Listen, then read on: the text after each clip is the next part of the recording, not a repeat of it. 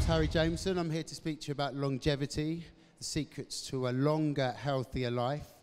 I'm basically going to dissect a load of the information that's out there. Lots of studies that lots of scientists far wiser than myself have done over the last several decades, and then also sort of intermingle in some of my own life experiences, some of my own professional experiences that hopefully will help us content and make the last 10 years of your life the best 10 years of your life. So, for those of you who don't know me personally or know who I am, my name's Harry. My educational background is in sports science and psychology. So always really working throughout my career with the understanding that the mind cannot do anything without the body, and equally the body is useless without a strong mind. So I think combining those two things, if your body is not the physical vessel you need it to be to take you where you need to go, it's going to be very, very difficult. Equally, if you don't have mental fortitude, strength, planning, a positive outlook on life, very, very difficult to achieve anything, even if you've got a great bod. I've had 15 years in the health and fitness industry. I know I look far too young to have achieved that, but don't let this youthful exterior fool you. I'm an old dog. I've been around the block a long time, and I've hopefully learned a few things that I can share with you guys today. So the first 7 years of my career, thank you. The first 7 years of my career postgraduate, I spent on Harley Street. Harley Street's probably the biggest medical district in the world. And I always made it my career, or my career goal, to bridge the gap between fitness and medicine. I don't think we do enough in this country. I think the Western world, the main problem is we have a very reactive approach to health. We wait for bad things to happen, and then we try to deal with them. People say if you're going to see a doctor, it's already too late. I think fitness should be a tool, a preventative health tool, to help to stop negative things happening and help you perform better, rather than waiting for something awful to happen to us and then zapping us with chemo.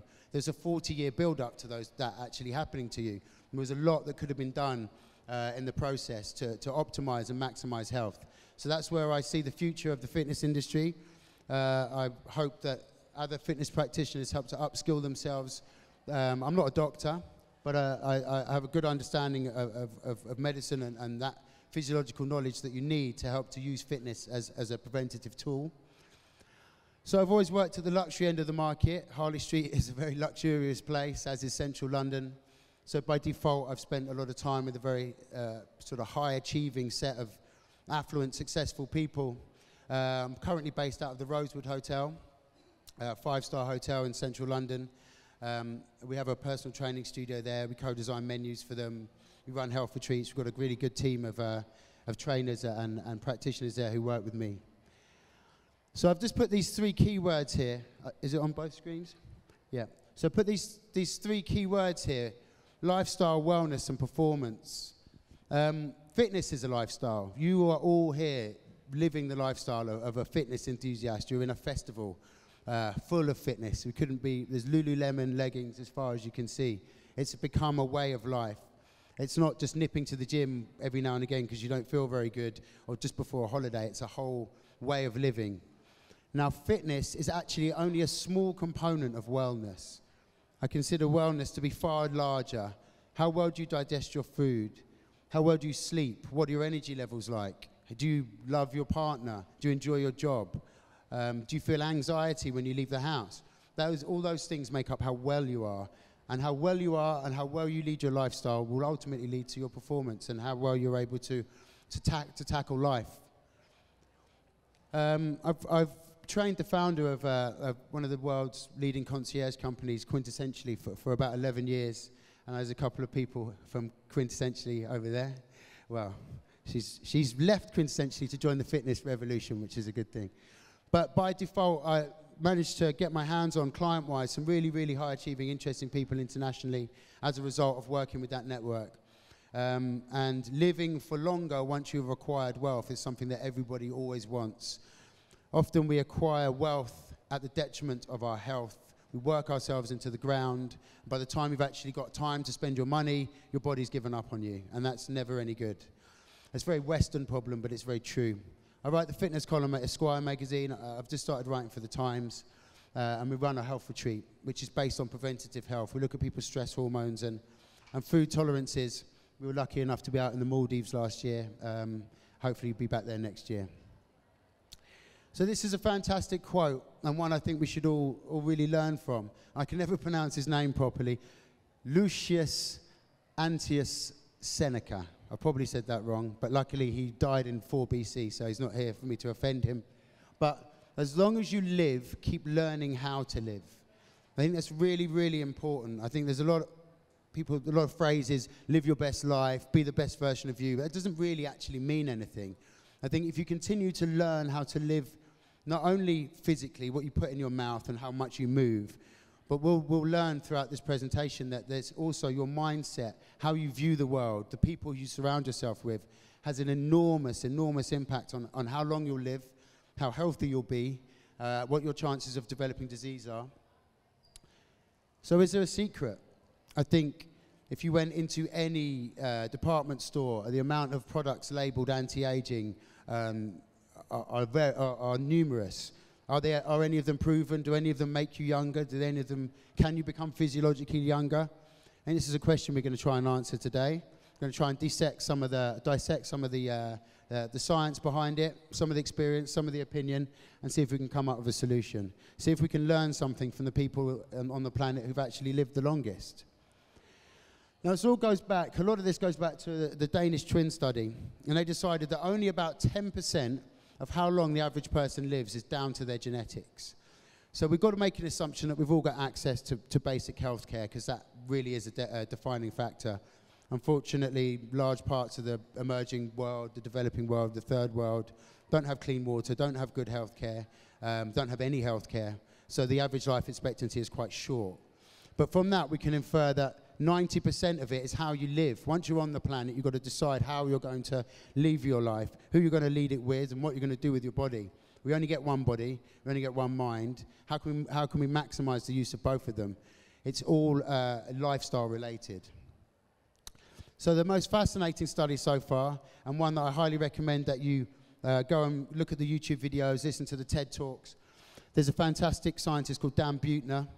Him and his team from the National Geographic, some of the team were actually his siblings, went around the planet to discover where in the world people live the longest. Where in the world there are most centenarians. You'll hear that phrase a couple of times. Those are people who live to be 100 years old. And not only did they want to find the places that people lived a long time, not just people in isolation, but actual communities, but also communities that had good health. We're very good at keeping people alive in the Western world, but they're not necessarily functioning very well. These people had really low incidences of middle-age mortality. Middle-aged people weren't having heart attacks in these communities. More people were living to be 100, and they called them the blue zones. The average life expectancy of somebody living in the blue zones is about 12 to 14 years longer than people living on the rest of the planet. And these aren't just 12 to 14 bedridden years, these are 12 to 14 amazing years. And you'll see some examples of some amazing 104-year-old women gathered around, drinking whiskey, having the time of their lives, and you'll see how they managed to get there. So these are the places. These are the 5 places on the planet where people live the longest, the blue zones. Now what you'll see is they're spread all the way across the world. I'm going to address each one separately, and what they wanted to know was if I can find some commonality, if I can find a thread where all these people across the planet are engaging in similar behaviors or similar rituals, eating similar food, doing similar types of activities, then I can discover some sort of de facto formula for longevity, and I can bring that back to the rest of the world. Or Dan Buettner wanted to bring that back to the States, where everything has gone horribly wrong, and people are ill, people are dying, people are unhealthy, people are obese, people don't walk, and he could start to rejig their communities. I think it's really interesting that we always sometimes have to look backwards to places that live a far more basic existence to find out how we in our modern lives should be living. So Okinawa in Japan, Ikaria in Greece. So I think we've lost it. So Ikaria, and then Sardinia in Italy. Now they've put Sardinia in Italy. It's not actually Sardinia.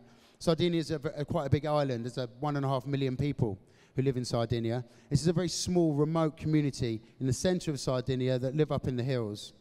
These are also kind of small communities who live within these places.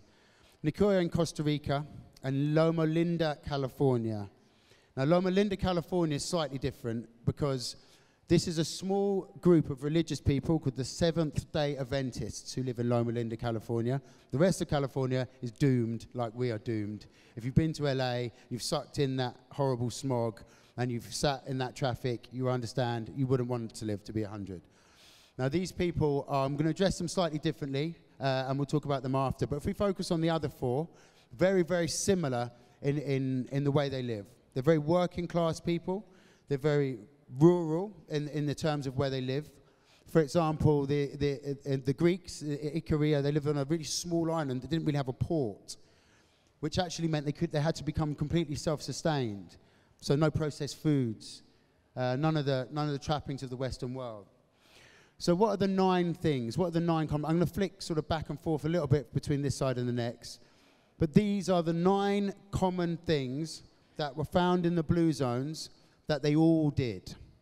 Now, they're not just foods and behaviors. It's really interesting, and one of the main points I want to get across to you is actually how you view the world and the people you associate with, the feelings you have towards the planet and yourself actually massively affect how long you will live.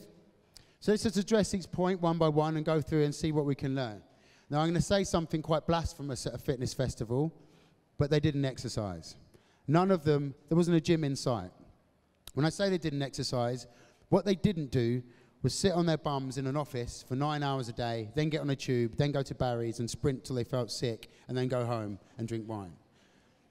They had jobs that made them mobile. Now, if I just flick back to Greece in Ikaria, they were goat farmers.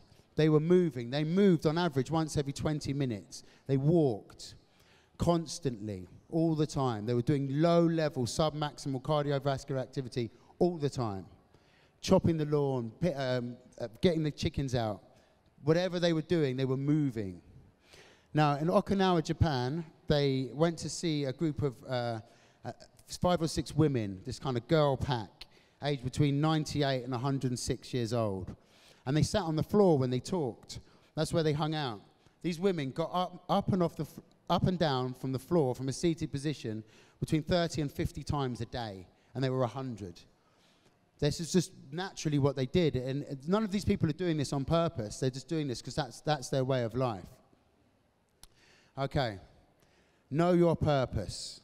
Now, I'm going to tell you something quite depressing but quite good at the same time. These people always had a reason to get up and go and do something. The Japanese, in the local dialect, did not have a word for retirement. The idea that you would just stop doing stuff because you had loads of cash did not enter their minds. I think that's really important. They called it, their local phrase, your ikigai. Your reason for being. Now, you didn't have to be a reason for being, have to be a job. It could be a person, it could be a grandchild, it could be to go and pluck fish from the river, to go to feed your family. It had a purpose. Now, statistically, the 2 years of your life you are most likely to die are the year you're born, and we've all made it through that, congratulations, and the year that you retire. Those are the 2 most dangerous years in a person's life. Once people no longer have a purpose, sometimes they just stop. Physiologically, you stop. And I think that's really important that we always make sure that there's a reason to do what we're doing. Excuse me.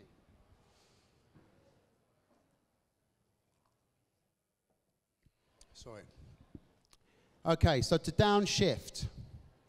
What they did was they always made sure that they had time to relax. They took vacations. When they were working really hard. Excuse me. But when they took time to meditate, to stop, to look around, to spend time with family, they always had time to switch off. They didn't live in a digitally connected society. They weren't constantly worried about emails. They weren't worried about waking up in the middle of the night and checking Facebook or Instagram. They had time to disconnect. Okay, so what food did they eat?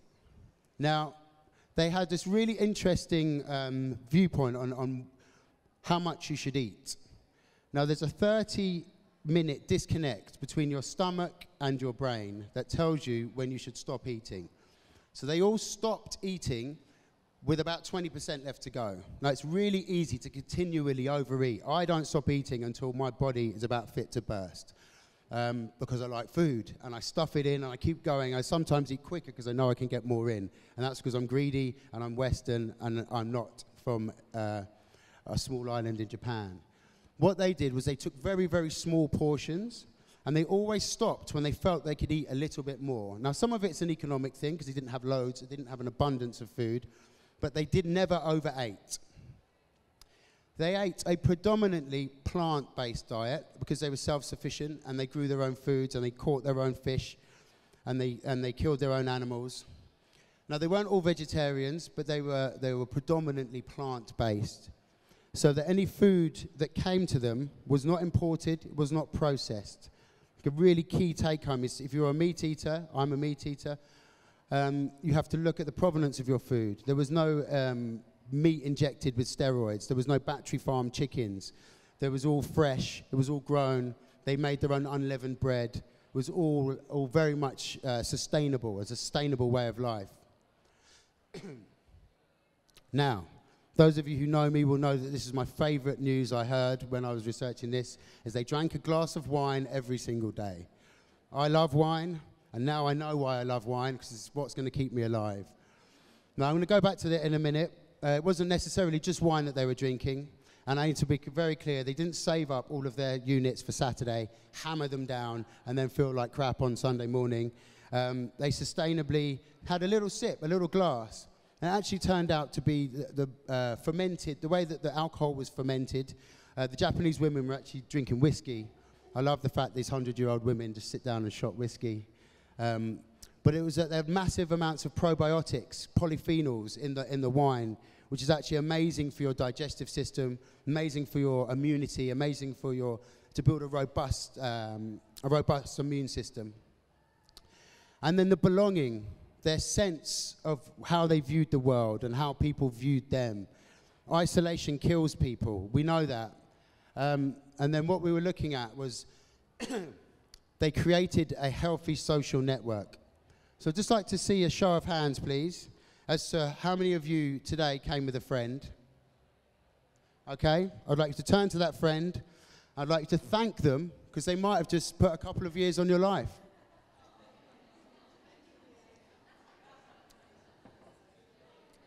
So what you're doing is engaging and encouraging each other to engage in healthy social behaviors. You've come together to come somewhere to help each other. Unfortunately, statistically, if your two best friends are obese, there is a 150% higher likelihood that you will also be obese. If your two best friends are fitness fanatics who've dragged you here, then thank them. Because it's very, very, very important to see who you associate yourself with, and that will have a massive, massive, longer-lasting effect on your life and your health and the chances of living longer. Now, they were all quite heavily religious, and I found this to be a really amazing statistic, that if you're a member of a faith-based group and you meet at least 4 times a month, you have the average life expectancy is between 4 and 14 years longer than those people who don't. Now, I believe in God, but I'm not a particularly religious man, and I'm sure that people would tell you that God was keeping them alive. But what they found from a sociology point of view was that it was the coming together, the support network. If someone in my family is ill, I have someone to talk to about it. I have people who share the same belief system as me. I have support around me. I think we've lost a lot of that, religious or not. And the last point we really, really have, which is prioritizing family. The elders within these communities were really, really respected and revered and held very close, just like this woman. Now, this is a picture of a 104-year-old lady, and she is holding her 18-month-old great-great-great-great-grandchild. There are 5 generations between these two people, and when asked what her ikigai, her purpose was, she replied to look after and nurture and nourish her grandchild. This was her reason for being.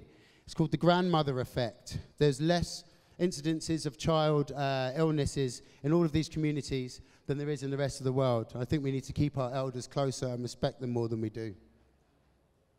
And look how happy the Seventh-day Adventists are from Loma Linda, California. These are the group of people who were found in America and the group of people who had more centenarians than anywhere else in North America. Now, they were very strict in their religious views. They observed the Sabbath, which meant they downed tools for a long period of time over the weekend, and they didn't do anything but meet together to pray, to embrace each other.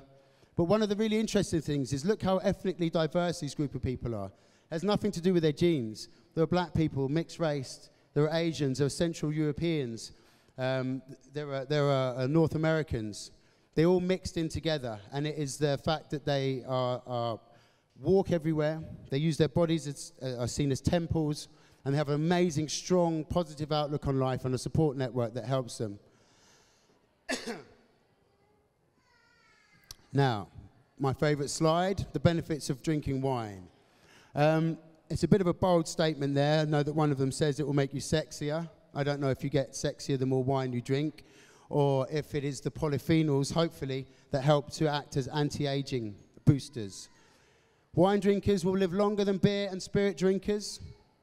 And also, there's massive amounts of probiotics because wine is fermented. So it's a really, really good chance to go and enjoy a glass of wine tonight after you've worked out and say that a personal trainer told you should do it. Okay, so this is my friend Joey O'Hare. She owns High Mood Food. She's an amazing chef. You should go and check out her restaurant. It's actually in just by Selfridges. And she says that polyphenols are like rocket fuel for the microbes. Red wine and dark chocolate are packed with them. So the good news is you should be eating dark chocolate. You should be drinking red wine if you want to live long and live happy. Now, the sauna. So we looked at a lot of other people's viewpoints on what will make you live longer. And we looked around and we looked at what other researchers have thought. But what about me? And what do I think? I love the sauna. Spend about 20 minutes every day in the sauna. My wife berates me for my sauna use for a couple of reasons.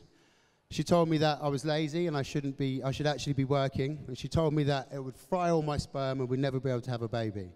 Now, she's in the front and she's 6 months pregnant. Boom. And so not only am I proving her wrong on that front, but I'm also adding a few more years to my life and hopefully living a bit longer. Now, there are lots of reasons why the sauna is good for you.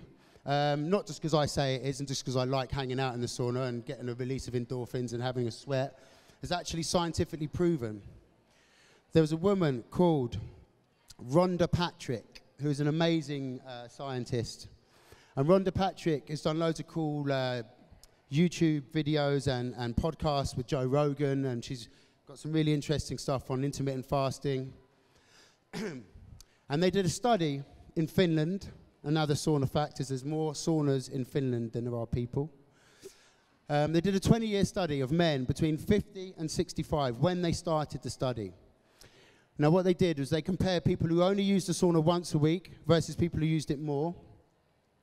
And they found out the men who used the sauna 2 to 3 times a week had a 24% decrease in all-cause mortality.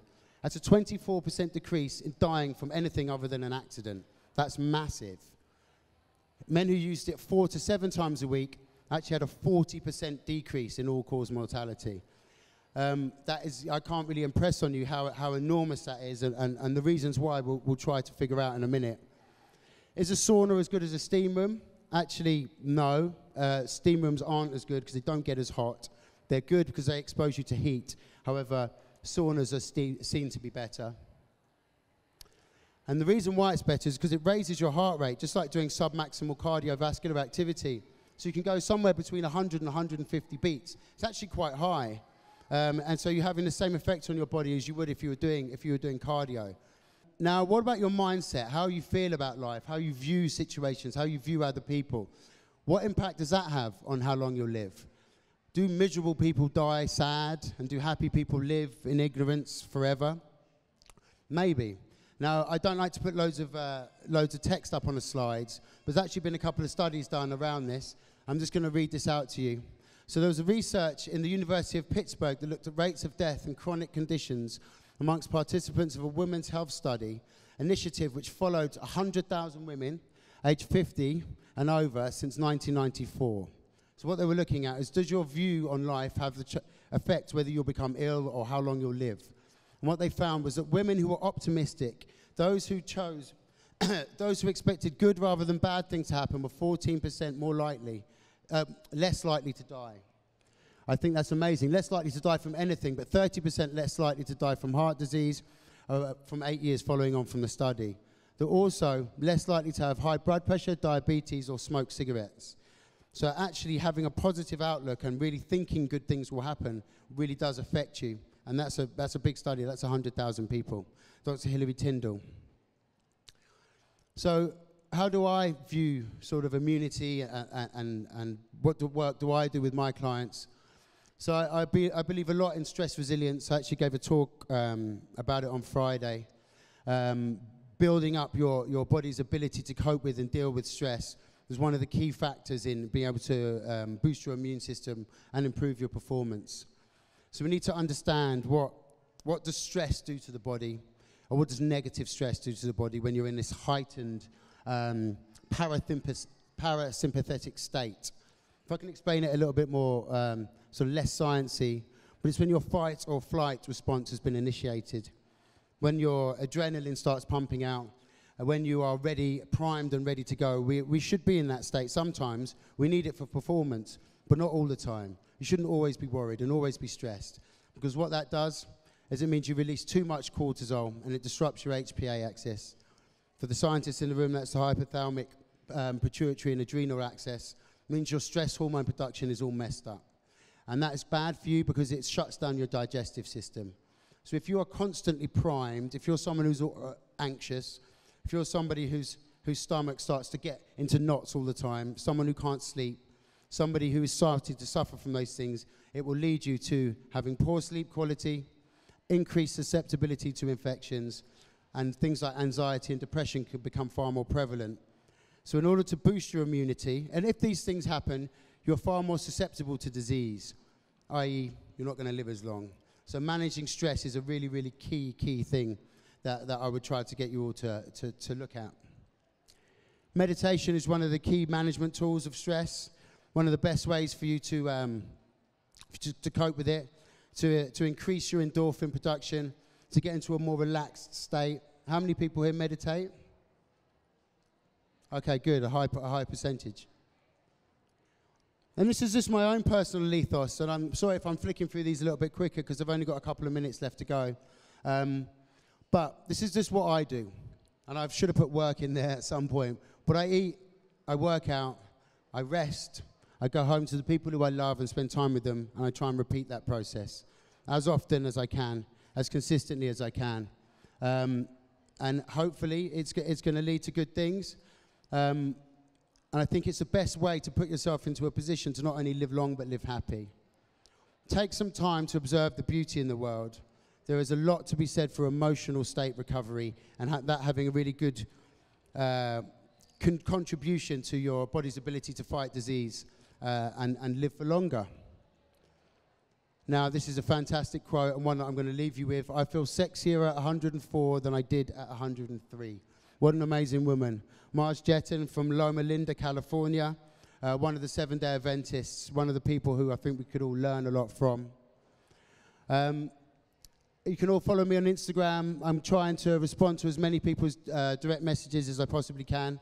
It's quite hot up here. I feel like I'm about to faint, to be honest. So I'm sorry if I skip through that last little bit a little bit quickly. But yeah, at Harry Jameson PT.